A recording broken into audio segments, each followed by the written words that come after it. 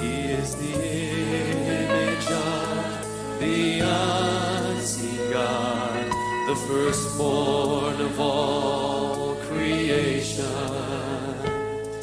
For by him all things were created, both in heaven and earth, whether thrones or dominions, rulers or authorities, all things were created by him and for him.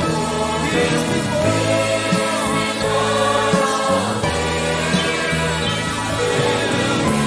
all things all together.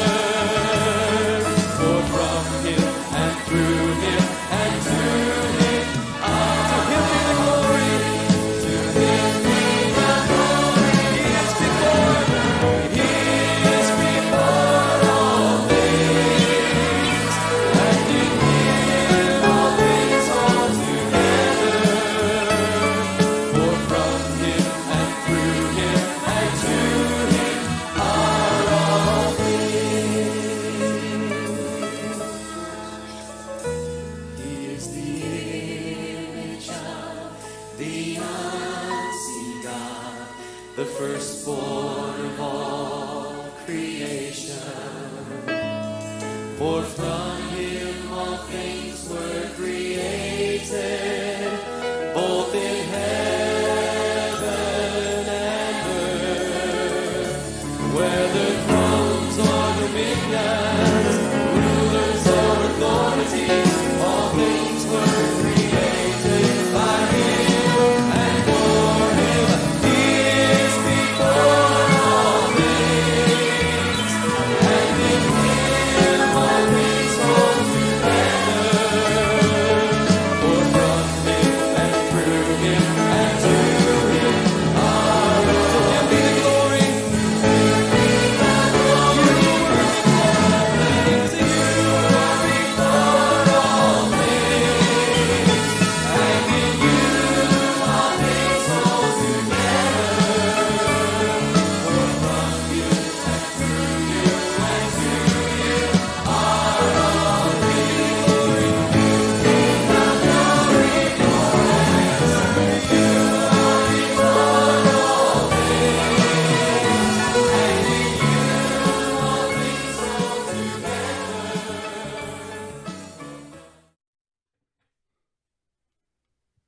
Hallelujah.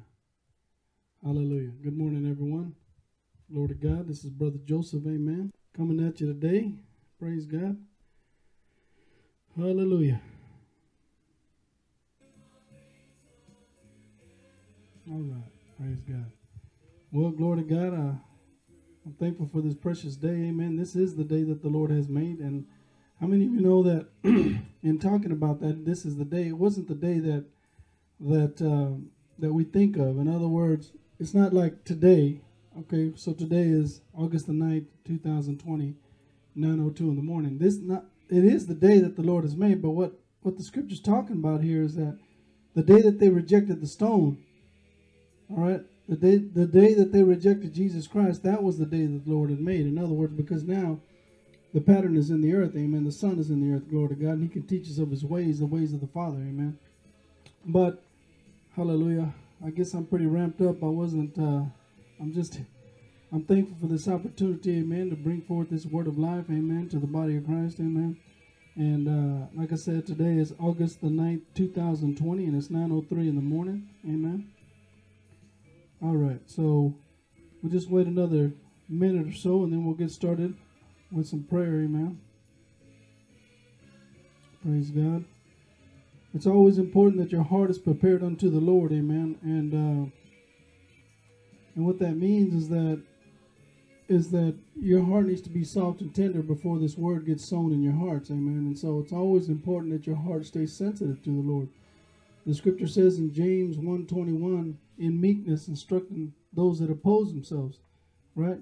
And the Bible also teaches us that we should be, James 1:21. Guess I'm already teaching, amen. Wherefore lay apart all filthiness and superfluity of naughtiness, and receive with meekness the engrafted word which is able to save your souls. You see? So that engrafted word, amen, has to get into our lives with meekness, amen. The attitude of the heart has to be soft, in other words, amen. Because the scripture says, the entrance of thy word gives light. It gives understanding to the simple. Well, where is that entrance, in other words? The entrance is in your heart. It's in your spirit, man, glory to God.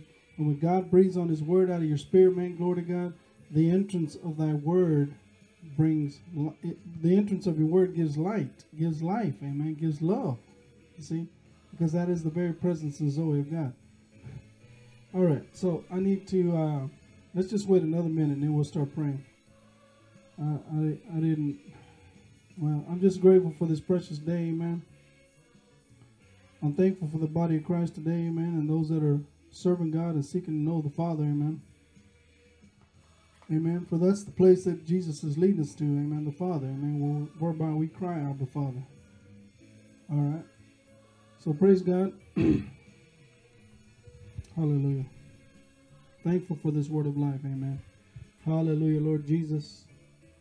From you and through you and to you are all things, glory to God.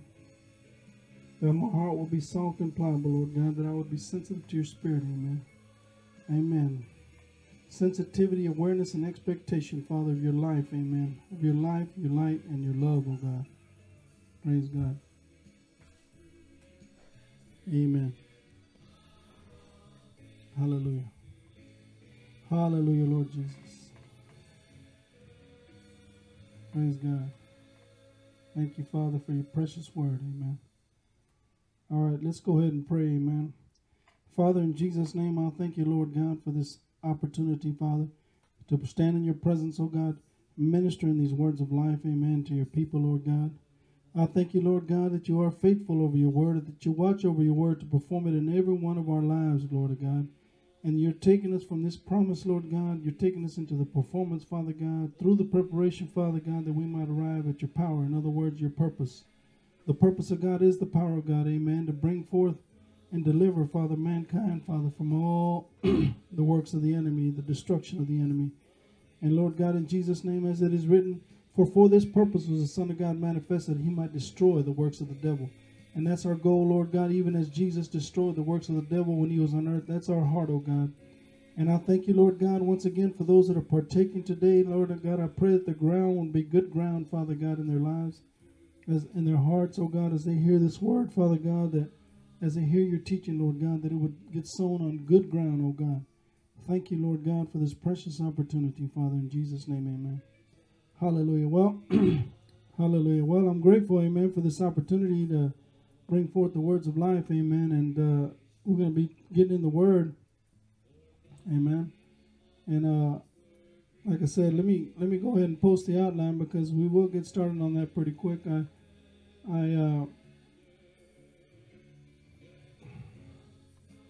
full, amen, and I have a lot to share today, and I'm grateful for the opportunity, amen.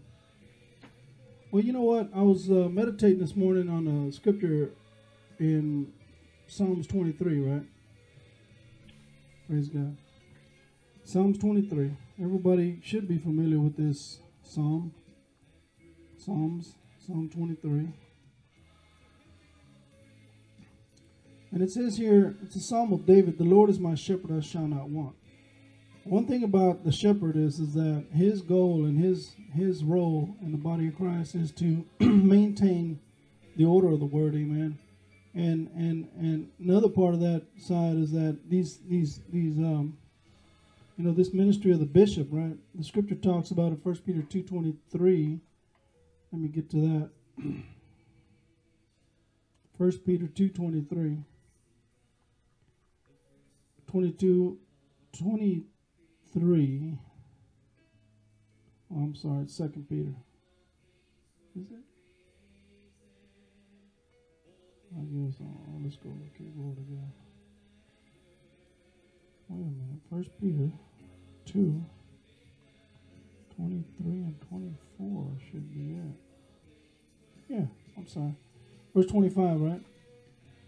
Let me read from verse 23. Who, when he was reviled, reviled not again. When he suffered, he threatened not, but committed himself to him that judges righteously. Glory to God. The righteous judge, amen. Who his own self bare our sins in his own body on the tree, that we, being dead to sin, should live unto righteousness, by whose stripes we are healed. For we were as sheep going astray, but are now returned unto the shepherd and bishop of your souls. So the shepherd ministry, right, is that ministry of maintaining the body of Christ and backing up the Word of God, maintaining the order of the Word of God. And at times he's got to minister as a bishop, which means if your soul is out of order, bishop of your soul, the word bishop here. All right. Praise God. The word bishop, amen. Okay.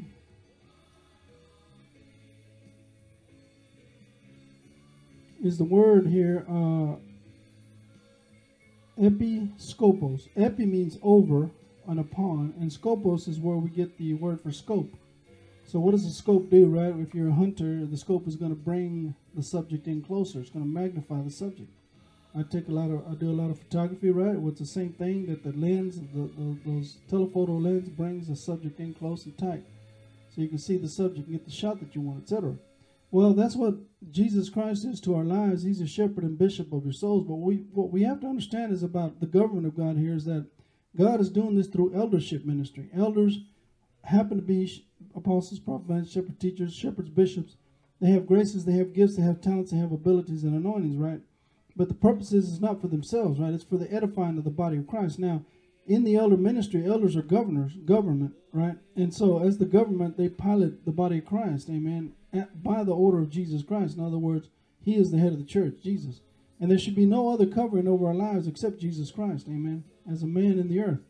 The scripture shows us this again, talking about the domestics here. 1 Corinthians 11, I don't even know why I'm going this way, but I'm just going to run with it, amen. Paul in 1 Corinthians 11:1, be ye followers of me, even as I also am of Christ, right? Excuse me, man. So be followers of me as I also am of Christ, right? All right.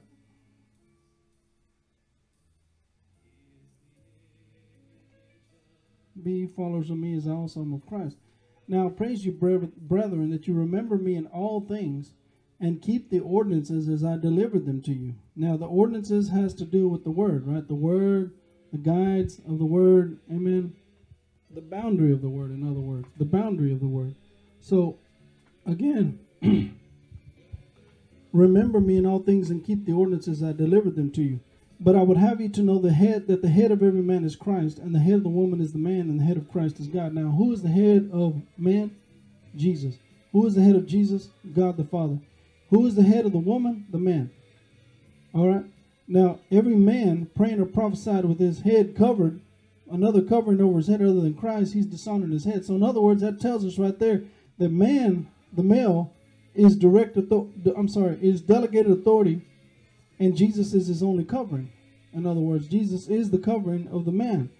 Now, again, back to where I was at earlier, a while ago. So this eldership ministry, right, is the government of God and in the earth for the body of Christ, you see. And the Bible teaches us to submit yourselves unto the elders. Well, that means you bring your life, you bring issues that you're having in your life, you need help with this, whatever, to the government, amen, to those that have been put in our lives to help govern our lives. And not to control us now, mind you. There is certain avenues of this that have come up throughout the years, right, in the history of the body of Christ, and that they were controlling everything, right? You know, what color of car you should buy, you know, I mean, what kind of refrigerator. I mean, that's just a little bit too extreme there. A lot extreme, I'm sorry. But what I'm getting at is that understanding the shepherd and bishop of our souls, Jesus Christ, well, he also set up men in the earth in our lives, amen? And these men help govern our lives. Now, let's go back to Psalm 23. All right. So, he maketh me to lie. So, this is the Lord is my shepherd, I shall not want. In other words, if we resist if we resist God's authority, God's government, you see, then God is going to also resist us. Because the scripture says God resists the proud, right? But if we humble ourselves, amen, the Lord is my shepherd, I shall not want. In other words, there's nothing that you're going to come behind in as a son or daughter of God because you've submitted yourself to the government of God. All right? Now, the government of God, by order of first things, yourself is your spirit, man. And then in the body of Christ, I mean, as a wife over my, I mean, as a husband over my wife and father over my children, the domestics is the male. But again, he's got Jesus over him. And then in the body of Christ, Jesus is the head of the church. And then he's provided eldership to bring shepherd and bishop ministry to our lives. In other words, he says, I shall not want. I'm not going to come behind in anything. I'm going to be, my path is going to be clear because I'm not resisting God. I'm humbling myself to the way of God, okay? So now, the next one is the one I was meditating a lot, and that is that he maketh me to lie down in green pastures. He leads me beside the still waters. You know, one of the things that when I'm photographing and the water's real nice and still, it's very, it makes for very good photographs, right? But the thing is also is that when the water is still, that means nothing is messing the water up. In other words, it's peaceful, and it calms you when you see that, right? And not only that, he makes you to lie down in green pastures. God is constantly leading us to that better place, amen. 30, 60, 100-fold fruit, the blade, the ear, the full corn, right? The revelation, transfiguration, manifestation, the good, the acceptable, the perfect, amen. And in doing so, those still waters, right, are constantly something that I'm searching for, right? I know when I'm, for example, when I've been working, amen, and I get home and I'm really tired, right? And I just want calmness, right? I just want to relax, amen. I don't want to input, I don't want to filter anything, I don't want to receive anything that's going to disrupt that, right? And yesterday, you know, when I was here at the house and we did some things around the house and hanging up some curtains and whatnot and doing some things. My wife has been working on these projects, right? Like, well, anyway, and it was very peaceful yesterday. Real calm, man, just no pressure anywhere. Glory to God. And not only that, he leads me beside the still waters. In other words, because you've come under the authority of Jesus Christ, the government of God, right? The Lord of your life, you also now have a peace. You experience peace, amen. Because of that government takes dominion. The goal is to take dominion of the demonic realm, right? That are constantly harassing our lives. Well, the witness, in other words, what that's saying, when there is peace in our lives, is that we maintain the ground that we have in the Lord, right? You see, you take, you hold. You see the promises of God, the word of God. You take it by force and you hold it. You maintain it. You maintain your life in the Lord, amen. You maintain the word that God has given you. You stay to the word, right? So that's what I was thinking about today. And then, you know, Jesus said in John, I think it's 14:17.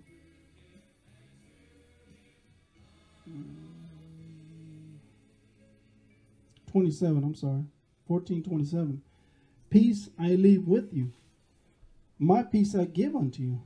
Not as the world, not as the cosmos gives, give I unto you. Let not your heart be troubled, neither let it be afraid. It's interesting that the world and what they're pursuing in peace, and then the Babylonian system and what they think peace is, right, is that none of that has to do with the government of God, because you cannot have peace, all right, which means you're holding and you're maintaining the ground that God has brought you into, right, through exercising the word of God, to trusting and believing in the promises of God, etc., and moving on in faith toward God, right? You've gotten to a place, and now you're maintaining, right? And in that place, that's where you now have peace. And therefore, you got there because of somebody governing your life, the Lord Jesus Christ, amen, by the word and by the Spirit. So you can't give peace if you don't have peace. And to have peace, you got to be under government of God, the government of God. So he said, my peace I leave with you, my peace I give unto you. Not as the world gives, give I unto you. Let not your hearts be troubled, neither let it be afraid. And it's interesting, that passage, the end passage there, let not your hearts be troubled, neither let it be afraid. He said the same thing in John 14:1. Let not your heart be troubled. You believe in God, believe also in me. And in that place of believing, right, it means that we're trusting God, amen. We're trusting and taking God at His word, and we're maintaining the trust that we have in God's word because He abides faithful. So those are some things I was meditating on this morning, and it just really blessed me, thinking about that and how we struggle to try to find this peace, right, in the world, right? They struggle because they don't understand the way of God. They're not going to come into the way of God and understanding the purpose of God and so on and what God is trying to accomplish and do in the earth.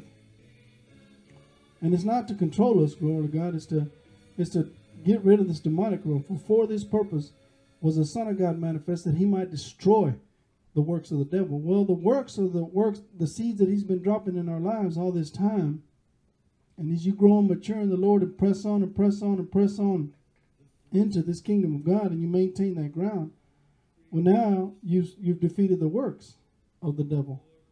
And now you can help others in defeating the works of the devil in their lives. You see? It's the wisdom of the just being ministered to the disobedient, right? The purpose of God, amen. To build a people prepared unto the Lord. Why? So that now God can bring His will in the earth through the body of Christ. And the will of God is something, let me show you this right here. It's a little statement that I've been working on and building on. And let me show this to you. This is in, is this it? No. Hang on a second, please.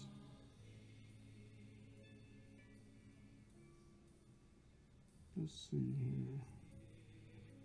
I'm always putting notes in my studies, right, when I'm studying the Word. And, well, the statement is the will of God. Let me see, how does it go? Now I got to find it. I'm sorry, hold on. The will of God. All right.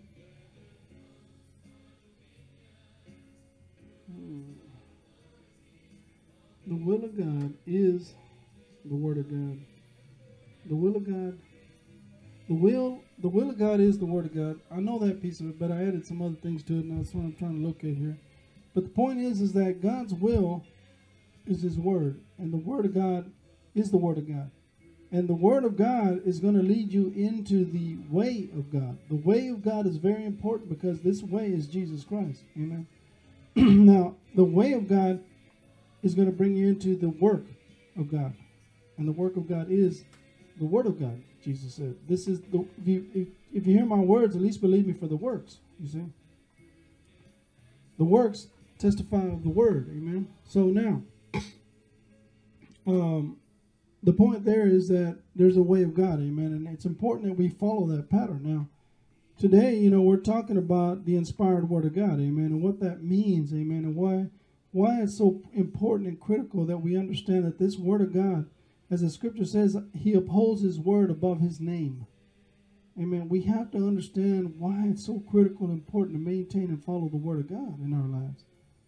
Because as soon as we bypass God's Word and follow our own path, you're seeking to save your life at that point, your own soul. You're taking your soul upon yourself to manage your life the way you think it needs to be managed based on your philosophies and views. Some of it is God, some of it is not of God. Ridiculous, right? So that gets us now to a place where we're operating from the tree of the knowledge of good and evil, which is in the day that you eat of that tree, you're going to die. In other words, you don't have my presence directing you. But I want that breath of God, amen. I want that inspiration of God, and we're gonna talk about that today, the inspiration of God and what that means and why He makes you alive in your spirit, man, glory to God, and what the purpose of God is. So, again, we're going to talk about the inspired Word, right, and what that means. And so now if you follow me to 1 Timothy 3:16, and I posted the outline, so if y'all, I can post it again, glory to God. Praise God.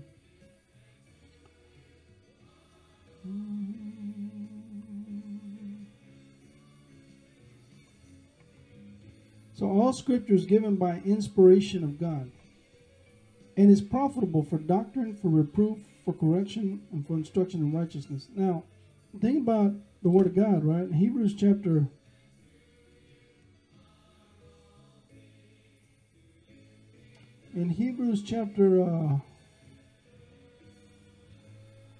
4, let's go to that real quick. Amen.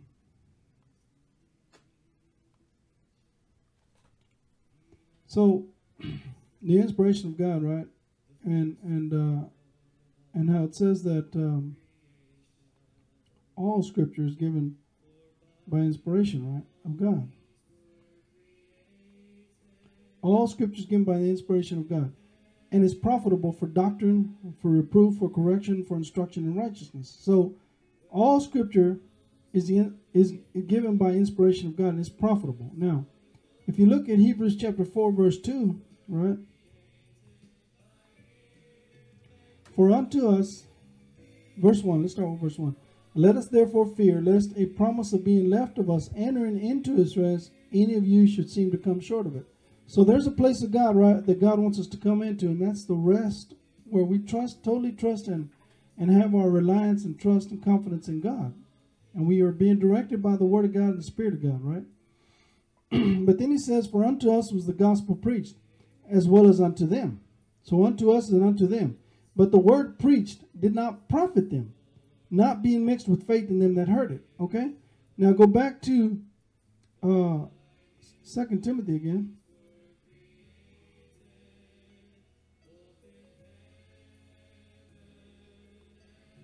All right. All Scripture is given by inspiration of God and is profitable for doctrine, profitable for reproof, profitable for correction, for instruction in righteousness. Okay, so the word preached unto them did not profit them because they didn't mix it with faith. So what am I trying to say is that you have to have faith in God, in the Word of God, that this Word of God is God, right? Because we see that in John 1:1, that in the beginning was the Word, and the Word was with God, and the Word was God, right? This Word of God is God, and we have to understand that this inspired Word of God, amen, was written by holy men of God. One time I was getting some copies made, and you know, I just distribute, right, and I give that seed, and if it falls on good ground, glory to God. And the young lady was helping me, and I was talking to her, and then finally she said, now wait a minute, where do you get your information? I said, well, from the Bible. And she goes, who wrote the Bible? I said, well, holy men of God, as they were moved by the Holy Ghost. And she goes, and what kind of men were they? I said, well, men of God. I didn't understand what she was trying to ask me, right? And then finally she said, no, they were written by the white man. I said, what? I said, what does that have to do with anything, man? Well, in her mind, right, she's operating in this spirit of division, right? And it's all about, you know, she happened to be a Muslim. And what's funny is that, you know, she just went off on me. And the thing is that so this Word of God, this light, all right, the glorious gospel should be shined unto them. All right, that's the light of the glorious gospel should be shined unto them. Well, that light was shining, and it caused that demonic activity in her life, that demon spirit that's operating with her, right, to rise up in anger, in wrath and malice. Amen. Now, do we think that kind of attitude is from the Lord? And what's funny is in 1 Timothy 3:16, when you look at that, right? When you look at that and you look at the verses behind, it says, I'm sorry, hold on, 2 Timothy 3:16. I'm just trying to get to the verse here. All Scripture is given by inspiration of God, and is profitable for doctrine, reproof, for correction, for instruction in righteousness, that the man of God may be perfect or mature, thoroughly furnished unto all good works. Well, what's interesting about this seed, that first of all, as the Scripture says in John 1:14, and the Word was made flesh and dwelt among us, and we beheld His glory as the glory as of the only begotten of the Father, full of grace and truth. So this fullness of the grace and truth that's in our lives because of our relationship to the Father, right? It's very important that we understand this life of God, this word, in other words, is alive. It's not a dead word, amen. And when these scriptures are coming forth in the lives of the people out there as we encounter humanity, some of that word is going to fall into that heart. And it's like I said, it's 4 types of ground, right? The shallow ground, stony ground, the ground with weeds, and then the good ground. And so the point I'm trying to make is that when we sow sparingly, we reap sparingly. But if we, when we sow sparingly, we reap sparingly. But if you sow bountifully, you reap bountifully. And I never know when that seed is going to come forth, right? It's not my place to know that.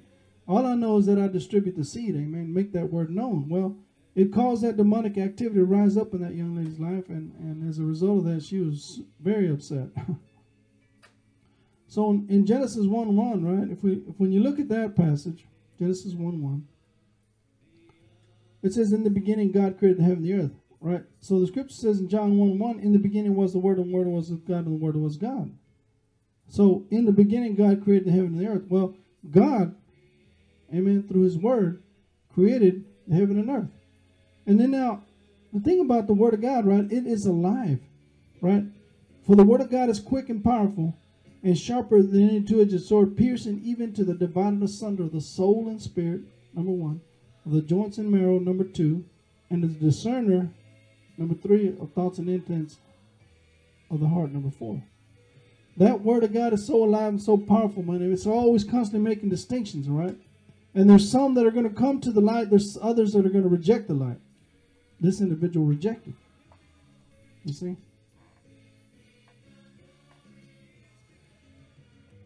All right. There's water there. Praise God. Now, so Word of God is quick and powerful, amen. And we understand this Word of God has the life of God on it, amen. It's not just a dead seed, right? And that seed, right, glory to God, if it germinates in the heart, glory to God, it's going to produce the kingdom of God, amen. Now, the Word of God is from above, and it has the power to transform into his likeness. In John 3:30 through 36, listen to this. This is the Word of God. Jesus is the Word, right? Because in the beginning was the Word, and the Word was with God, and the Word was God. And so in John 1:14, and the Word was made flesh and dwelt among us, and we beheld his glory as the glory as of the only begotten of the Father, full of grace and truth. Only begotten, right, is monogene. Monogene, that Greek word means the only one of its kind, that seed. And that seed is in our hearts, amen, through the Word of God and through the Spirit of God. And that seed is constantly bringing forth that manifestation of Jesus in our lives, right? Now, let's see here. Verse 30, he must increase, I must increase. He, talking about Jesus, must increase. The Word must increase. But I, my soul, must decrease. He that comes from above is above all. He that is of the earth is earthly, and speaketh of the earth. He that cometh from heaven is above all. So there's one voice coming from above. There's another voice that's coming from below. Right?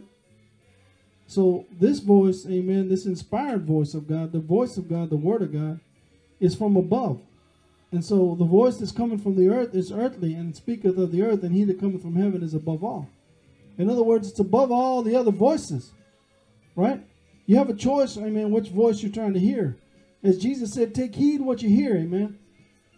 Take heed, pay attention to what you're listening to. For whatever measure and thought or study you give to that, what you're hearing is going to be that same measure that's being brought back to you. Now, the question is that where is the voice that you're hearing? Is it the voice from above, or is it the voice from the earth or below? Right? The wisdom that ascendeth from below, the Bible teaches us in James chapter 3:15. Where is the voice coming from, right? Is it coming from your inspiration of your spirit, man? Or is it coming from the knowledge of your soul? Right? Mental assent. Well, that's the question here. And what he has seen and heard, that's what he's going to testify to, and no man receives his testimony. Well, it's the same thing today. When you spend time with the Lord, amen, what you're seeing and what you're hearing about what the Lord is revealing, that's the thing that you're going to testify to. You're going to speak forth from, in other words. And he that receiveth his testimony has set to his seal that God is true. See, when you receive that word of Jesus Christ, amen, coming from the sons and daughters of God, you're setting to your seal, that's a done deal, in other words, that God is true. Amen. For he whom God hath sent speaketh the words of God. For God giveth not the Spirit by measure unto him, right? In other words, he that believe, For whom God has sent speaketh the words of God, for God gives not the Spirit by measure unto him. Amen.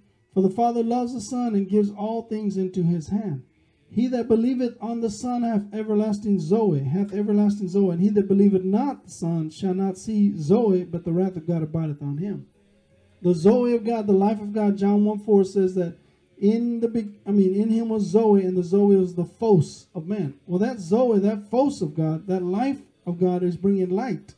Amen. So he that believes on the Son has everlasting Zoe. Zoe is God's life, right? And that's what I'm saying here is that that's what we want to experience, the life of God. Because that life of God, John 1:4, is going to bring light, phos. And that phos brings comprehension, revelation, understanding. All coming forth out of your spirit, man, through this inspired word of God. Amen. Now, 2 Corinthians 3:18, right? It says, but we all with open face, beholding as in a glass the glory of the Lord, are changed into the same image from glory to glory, even as by the Spirit of the Lord. Now that word change, 2 Corinthians 3:18, very important word because it shows us a process here. But we all with open face, beholding as in a glass the glory of the Lord. In other words, it's as if you're looking in a mirror, but you're looking at the word. And that word, because it's being inspired out of your spirit, man, you see, the glory of the Lord are changed into the same image. Changed here is the word metamorpho. All right, it's a Greek word, metamorphosis. Is where we get the word metamorphosis. And it means to change into another form, to transform, to transfigure. All right, metamorphose. You see, and the point of that is that we are being transformed, right, into the image of his Son. And that's what we're talking about here, is that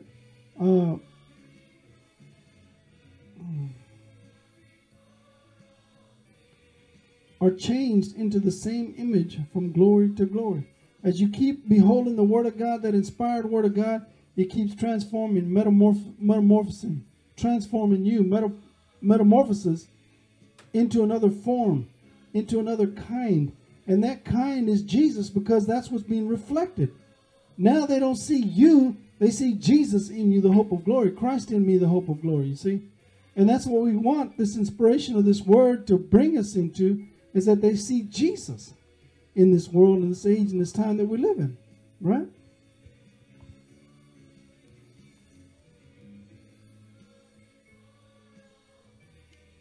All right, now, so we must behold, as we're looking into a mirror, behold Jesus. In other words, as you behold the word, you're beholding Christ. Change into that same image. Amen. Now, one small example of this is Matthew 17:2.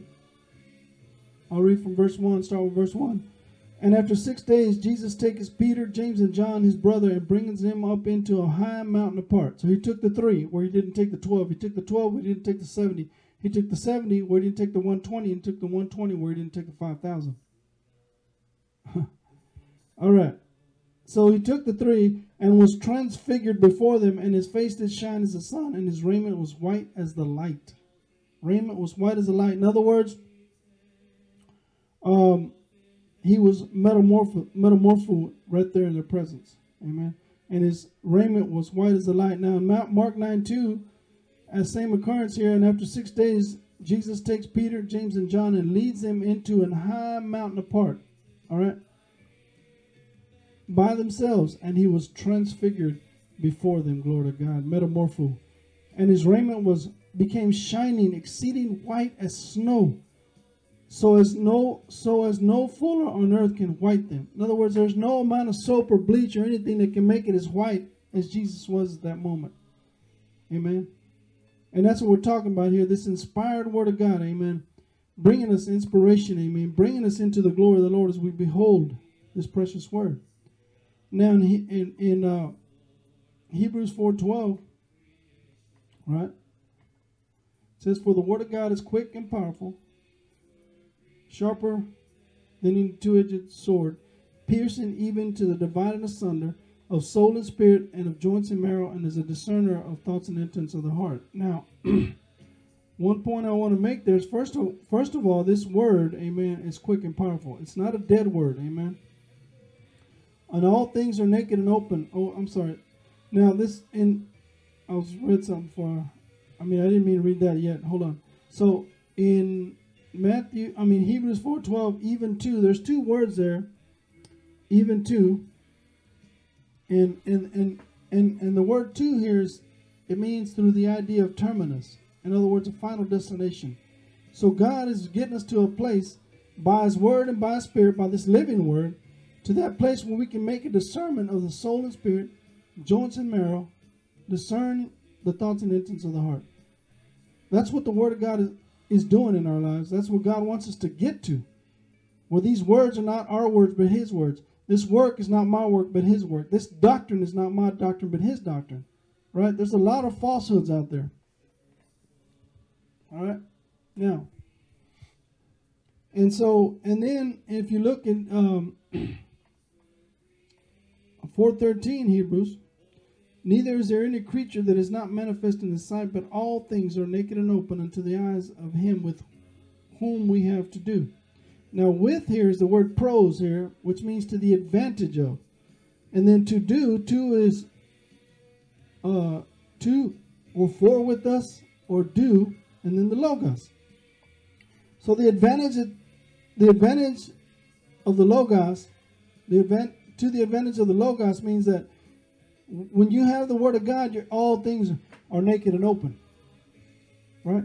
You're seeing clearly soul, man, spirit, man. You're seeing joints and marrow. You're discerning, and you're having an understanding of the thoughts and intents of the heart. You see it all because of the word. Right? So again, take to the advantage of the logos is to, in other words, how much word you have in your life is how much you're going to be able to see after the spirit and soul. Joints and marrow, thoughts and intents, and discern all this. You see?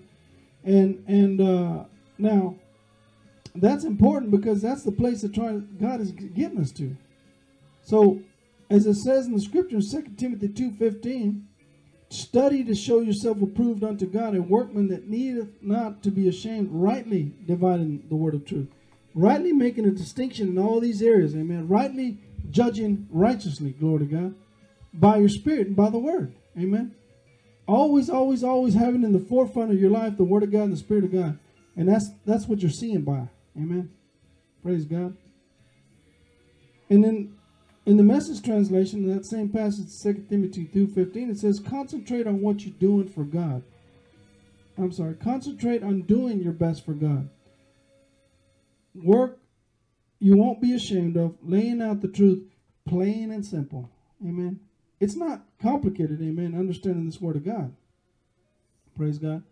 And what I'm saying about that is that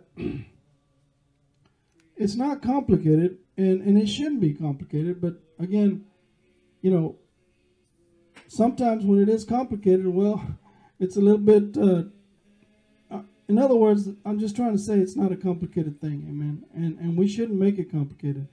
This is in the Living Bible. It says, remind your people of these great facts and command them in the name of the Lord not to argue over unimportant things, such as arguments. Such arguments are confusing and useless and even harmful.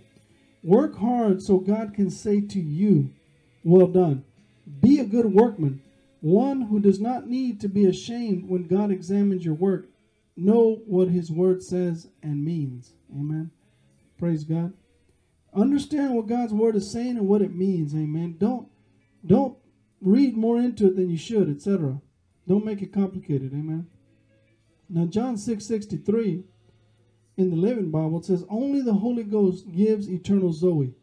Those born only once with physical birth will never receive this gift. But now I have told you how to get this true spiritual life.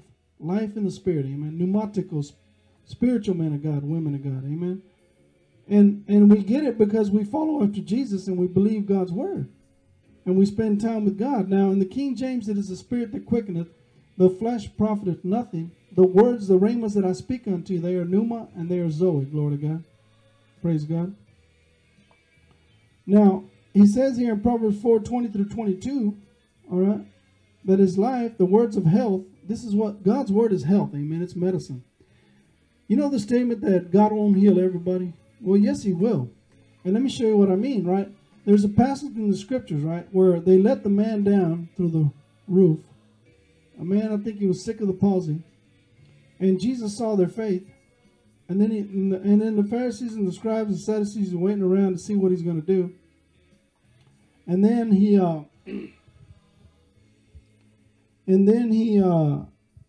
says, what's easier to say, be healed or be forgiven? In other words, it's the same thing. If you're healed, you're delivered and forgiven. If you're forgiven, you're healed, right? So in other words, it's the same thing. So if God won't heal everybody, well, will he save everybody? Will he bring them salvation? Does he want every man to come to know the knowledge of the Lord Jesus? Yes, sir. Yes, ma'am. And here's another thing about that is that God's word is eternal. Why would it change now if it's eternal?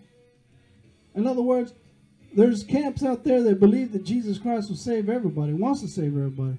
But they don't necessarily believe that God still heals today. They don't believe in tongues. They don't believe speaking in tongues. They don't believe in baptism of the Holy Ghost, etc. You see? But yet they'll believe that Jesus will save. And back then, right, they didn't believe Jesus would save everyone. Let me see here. What am I trying to say? So today we believe that he saves, but we won't believe that he'll heal everyone. Back then he healed the man, but they didn't believe that he would save the man, deliver the man or woman. And the point is that again we made it so conflicting and confusion. And of course, who's the one behind the confusion, right? It's the devil, it's the enemy. He's the one that wants to make the waters all murky, right? Keep us out of that still water and understanding this precious truth and these precious words of God. So the words of health, Proverbs 4:20 through 22, it says, my son, attend unto my words, number 1. Incline your ear unto my sayings, number 2. Let them not depart from your eyes, number 3. Keep them in the midst of thine heart, number 4. Your heart is your spirit and your soul. For they are life unto those who find them, and health to all their flesh. Glory to God. I probably pray that scripture every day of my life, amen. For my family, amen. For myself. Because I believe God's word, amen. And therefore, because I believe it, I boldly say it. You see?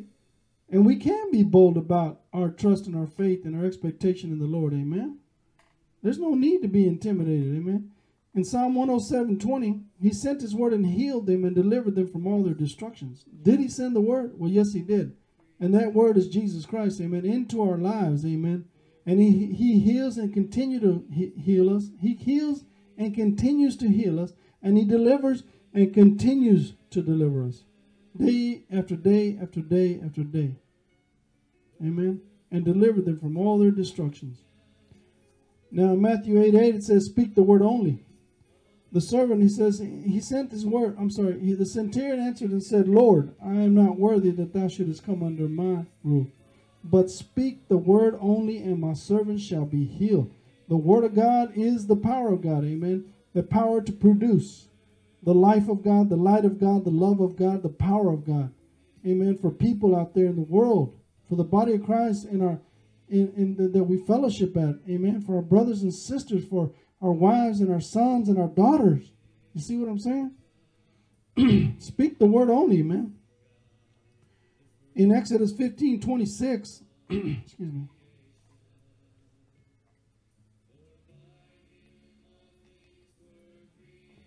Exodus 15:26. It says, and said, if thou wilt diligently hearken to the voice of the Lord thy God, and will do all that which is right in his sight, and will give ear unto his commandments, and keep all his statutes, I will put none of these diseases upon thee, which I have brought upon the Egyptians, for I am the Lord that heals thee. Now sometimes In the past, I would look at that and say, well, what do you mean, Father, that you will put none of these diseases upon them? In other words, because you turned away from God, you see, and now you're going your own direction, you're going back into Egypt, man. You're going back to the Babylonian system that God delivered you out of. And because of that, you're entering into the same thing that they have in their lives, which is they don't have God. They don't have His Word. No Spirit. And so guess what? You're not covered anymore, amen? You're not protected anymore, etc. Right? You know, we know those passages talk about God and the prosperity of God, right? It says that no good thing. The Lord God is a sun. The Lord God is a shield. No good thing will you withhold from those who walk uprightly, right? We understand that. Well, what are some of the good things that we've experienced, that we do experience as sons and daughters of God? Well, we experience divine healing. Amen. We experience covering and protection for our homes and everything that we own. A hedge of protection, right? We experience the salvation of the blood of Jesus Christ. We experience deliverance and help anytime we need it. Glory to God. And God is faithful to honor that word. I mean, isn't that beautiful? That payment of contract, right? He that comes to God must believe that He is, and that He is a rewarder of those that diligently seek Him. He is a rewarder. Amen. And I believe God. Now, so that's what the Lord showed me, is that because you turn away from God and back onto the world, then you're going to experience what the world's going through. Because see, He's a righteous judge, amen. And because of the blood of Jesus, we're covered. Praise God.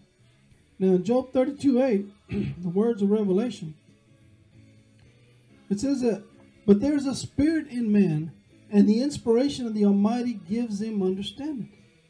Amen. And so if you go back and look at the passage in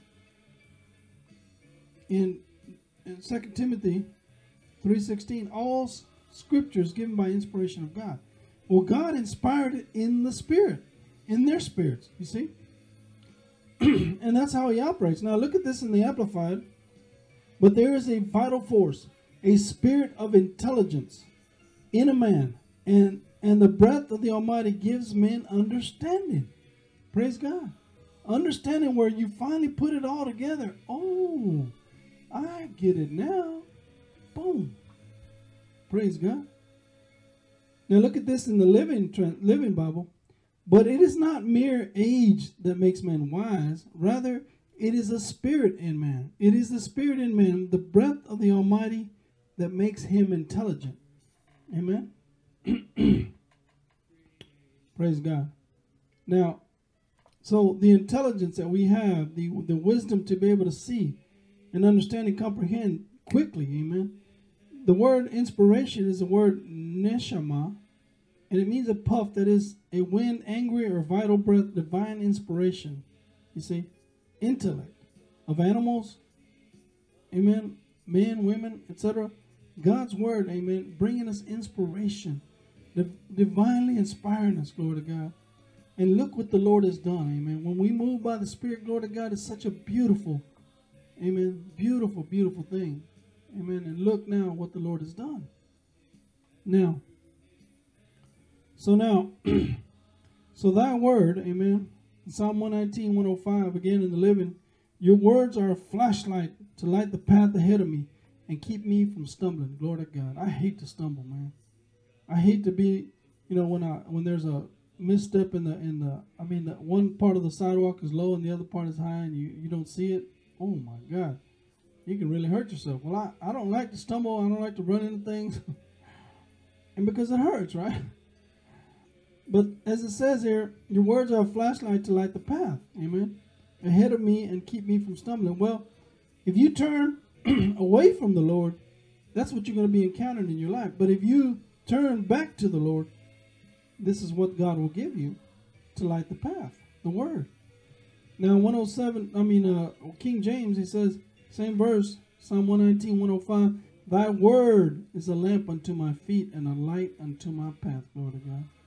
Amen. Now, Psalm 119, 130, it says that understanding, discernment, comprehension, right? So look at that. The entrance and unfolding of your word give light. Their unfolding give understanding, discernment, and comprehension to the simple, man. Look at that. The entrance and unfolding of your words gives light. Amen. Their unfolding gives understanding, discernment, and comprehension to the simple. And again, back to Hebrews 4:12, the word of God is quick and powerful, sharper than any two-edged sword, piercing even to the dividing asunder of the soul and spirit, and of the joints and marrow, and is a discerner of thoughts and intents of the heart. So he gives discernment and comprehension to the simple. God's word is what's doing this in our lives. As we seek God by the Spirit of God, you see, God the Holy Ghost revealing that word. Always showing us Jesus, and Jesus always showing us the Father. Amen. Amen. Now, Jesus is the Word, right? John 1:1, in the beginning was the Word, right? So John 1:4 says, in him was the Zoe, and the Zoe was the Phos, right?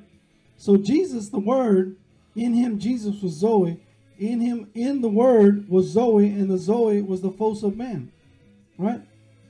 In other words, the Word of God is God. The Word of God is Jesus. And that Word of God has the life of God. And when the life of God is manifest, it brings forth the light. Amen. The comprehension, the revelation, and the understanding. Glory to God. Now, Jesus in John 11:25, Jesus said unto her, I am myself the resurrection and the Zoe. Amen. Whosoever believes in me, adheres to, trusts in, and relies on me, although he may die, he shall live. Now in the King James he said unto her, I am the resurrection and the life. He that believes on me, though he were dead, yet shall he live. Now, do we think, resurrection, right? You can't resurrect something that's alive. It has to be dead, right? In other words, resurrection is not just about somebody being raised from the dead like a dead body. Resurrection speaks of promotion, honor, favor, glory, you see, in our lives. Because God resists the proud, but gives resurrection, if you will, unto the humble. When you're humble, God can honor you and recognize you and raise you up. Why? Because you've been dead to yourself. Y'all see how beautiful that is? Amen. And he said, I am this resurrection. Glory to God. If you continue in my word, then are you my disciples. So if it says, I am the resurrection, Jesus is the word. The word is the resurrection. The word is the Zoe of God, the life of God. You see that? Praise God. And though you were dead, you're going to live because you have the word that's constantly giving and unfolding understanding and discernment and comprehension to the simple. The light, in other words, of that word. Praise God. And the Zoe. Again, not just eternally living, but eternally every day experiencing that Zoe of God, glory to God, and that resurrection power and life of Jesus Christ. Elevating your thoughts, giving you comprehension, insight, and wisdom to see things that you didn't see before. All because, as it said back in Job, but there is a vital force, a spirit of intelligence in man, and the breath of the Almighty gives men understanding, glory to God. Praise God. That resurrection and Zoe of God, amen, bringing us life constantly out of our spirit, man. We have this treasure in earthen vessels, glory to God. And that earthen vessel moves by the Spirit and lives by the Spirit. In him we live and move and have our being by the word and by the Spirit. Glory to God. Now,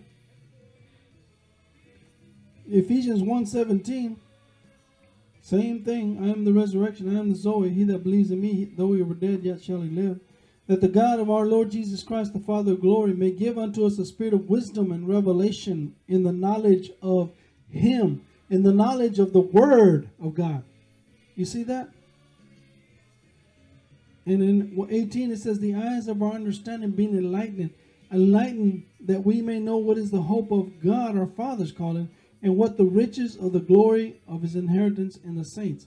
That last little passage, I always stumble at that a little because I try to comprehend that by the words that are being said. But when you read that in another translation, it makes it clear. In Ephesians 1:18, in the Message, it says, your eyes focused and clear.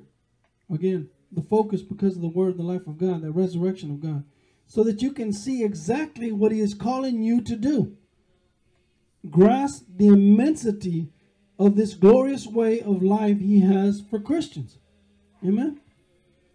You grab and you understand what this life is and what he's bringing us into. Now, in verse 18 in the message, right?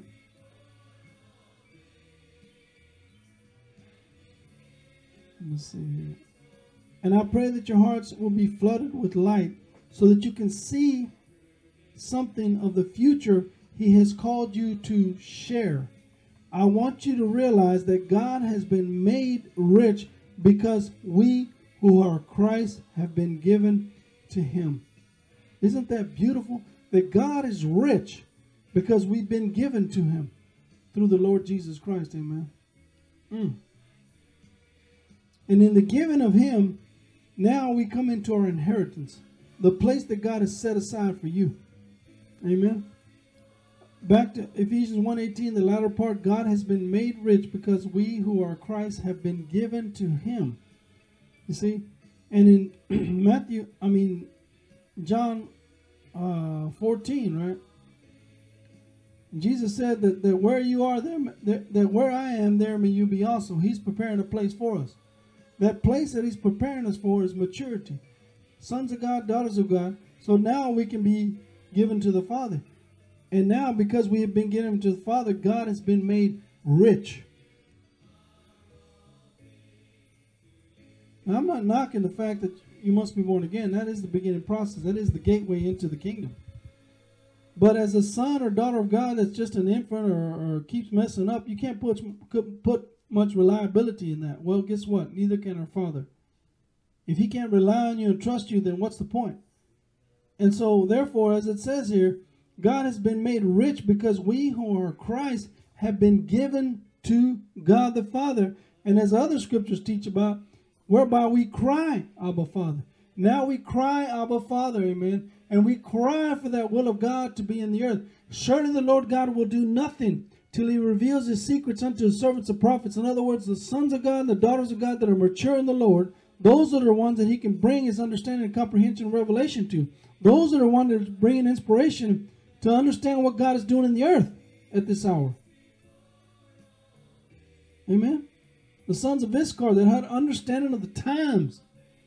A young child or a young babe in the Lord, they don't understand all this except what they need still. They're not understanding what the perspective of God is and what he's trying to do in the earth. And why he needs us to grow up. Amen. Whew. Wow. The power of the inspired word. Job 32:8. But there is a spirit in man, and the inspiration of the Almighty gives them understanding. Glory to God. In Psalms 18:15 it says, then the channels of waters were seen, and the foundations of the world were discovered as at thy rebuke, O Lord, at the blast of the breath of your nostrils. You see, God's word is able to inspire and allow us to see even the foundations of the waters, the scripture says here, the foundations of the world were discovered, you see, because of the blast of the breath. God removed all the darkness back. Okay, and I've read this to you before, but I'll share it again in Genesis. Hearing and hearing by the word. And God said, let there be. The word let there be is the word hayah. So God, it says here too, that emphatic. So he said, hayah! Light, and there was light. And God saw the light, that it was good, and God divided the light from the darkness. So what did the light come to do? It divided the light from the darkness. So the light exposed the darkness. So in other words, at the blast of the breath of his nostrils, the foundations of the world were discovered. You see, he moved all the darkness back, got to the very core, and from there started building again, glory to God. Raising up, praise God, something that would honor and glorify him. Same passage in 2 Samuel 22:16, but look at this in Job 4:9. By the blast of God they perish, and by the breath of his nostrils they are consumed. This blast, this breath of God, this inspiration of God causes us to see in the Spirit and understand our Father. And God is bringing now back to the earth, amen, understanding that when we're moving in God's Spirit and His Word, amen, because of the blast of the breath, we're going to bring the judgment of God into the earth. And understanding what that is. The effect of righteousness is quiet and assurance forever. Amen. But there's also an effect of sin that has destroyed mankind, right? For this purpose was the Son of God manifested, He might destroy the works of the devil. And God wants to bring them out from that unto Jesus Christ. Amen. That's what we're doing, the work of God. Amen. Reconciling, right? And the Lord God formed man of the dust of the ground and breathed into his nostrils the breath of life, and man became a living soul. God inspired, amen, brought animation, brought life, brought focus to the man in his spirit. Now that man could live for the Lord and live for himself. You see, the inspiration of God has caused him to see and comprehend and understand, and became a living soul, a soul that wasn't offensive unto God, alive by the Spirit of God, by the nature of God, by the divine nature of God. Now, praise God. So the scripture says in Hebrews 1:3, who being the brightness of his glory and the express image of his person, upholding all things by the word of his power, when he had by himself purged our sins, sat down at the right hand of the majesty on high. See, he purged all the sins, amen, and he made us now have a place with God. And now we can be inspired by the Lord every day of our lives. In Jesus' name, every time we come to him, every time we acknowledge his presence, amen. Every time we hear from the Lord in our spirit, amen. Every time God sends us in a certain direction, glory to God, we hear and we bring by the inspiration of God. And praise God, now we're walking in that place where God has for us through Jesus Christ, our inheritance, amen. Sons of God and daughters of God growing up. So the word of God, amen, is a sower soweth the word, amen. This word of God has to be sown in the heart, amen. And he said unto them, so is the kingdom of God as a man should cast seed into the ground. Verse 26, Mark 4.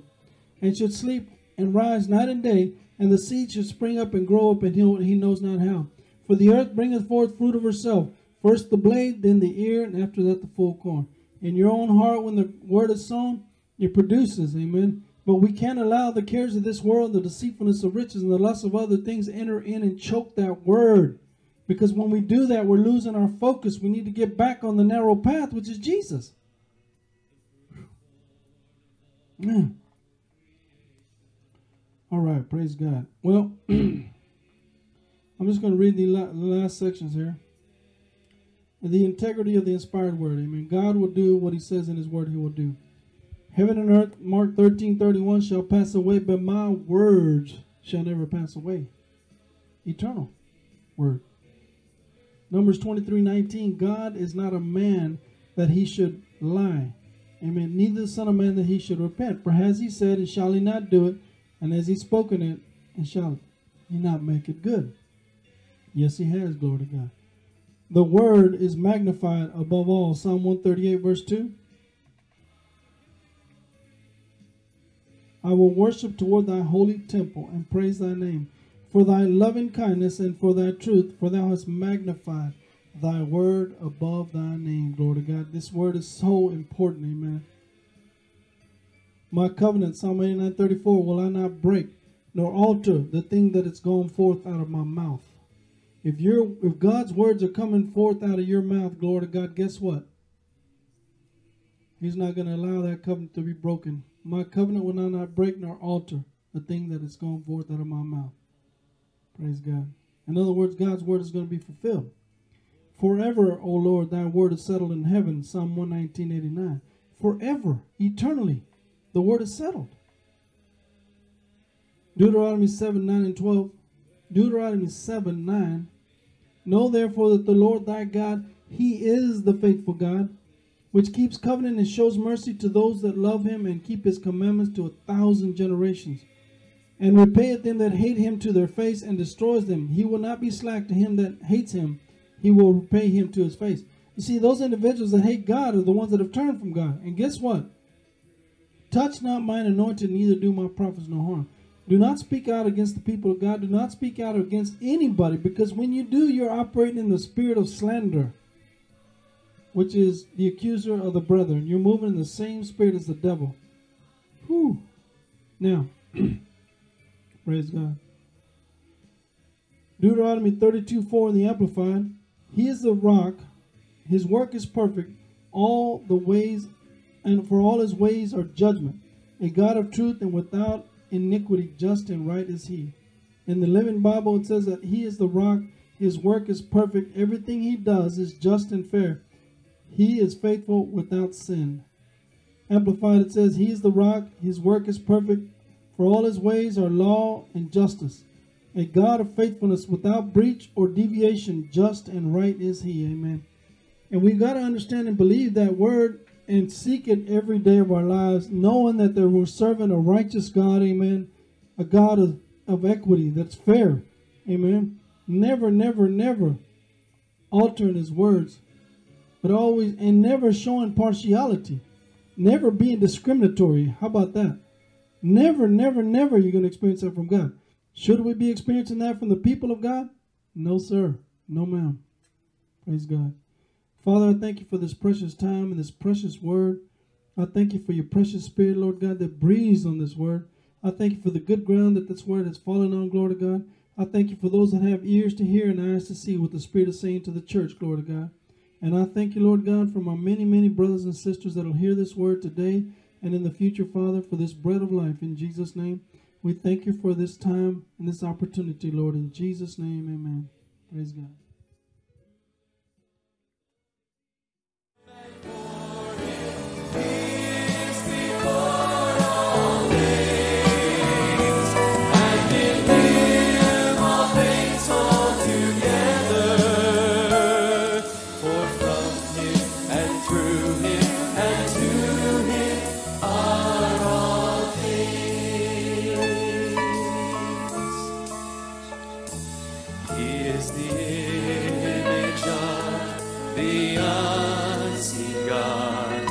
Firstborn of all creation, for by him all things were created, both in heaven and earth, whether thrones or dominions, rulers or authorities, all things were created by him and for him. He is before